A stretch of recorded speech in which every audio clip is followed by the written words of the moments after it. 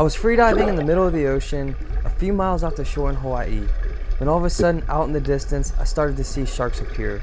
They were pretty far away at first, but they kept getting closer and closer. It's always a little sketchy when they start swimming directly at you. The one coming at me right now is a sandbar shark, and the other ones around him are Galapagos. These are some of the most abundant pelagic sharks in Hawaii. What do you guys think? Would you want to swim with them?